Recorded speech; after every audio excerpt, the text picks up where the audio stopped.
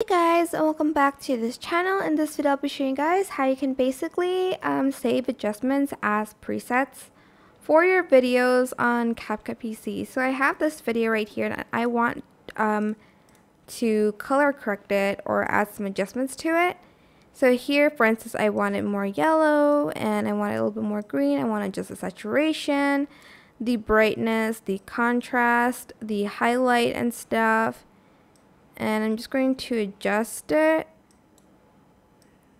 the clarity, and I'm just going to sharpen it a little bit. And you can also do these as well, just like winging it, honestly.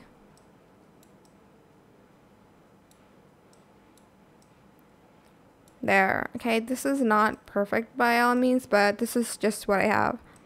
There's other things, but what you're just going to do is you're going to select save as preset here.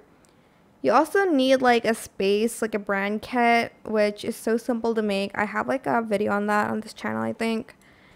Then I'm just going to name it nature. I'm just going to add it to one of my like spaces or like folders. I'm just going to select this one. So then if I selected another video and I wanted to adjust that, I don't have to do that all over again. I just can add that preset in, which is pretty neat in my opinion. Like this one, then go to adjustments again and go to presets.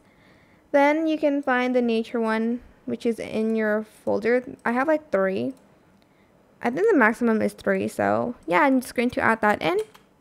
And that's it. I hope this tutorial was helpful for you guys. Don't forget to like, comment, share. Also subscribe to this channel if you haven't done that already.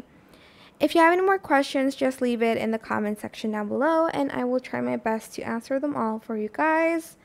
And if you found this video helpful, please click the thanks button above the description box down below. Thank you so much for watching. Goodbye.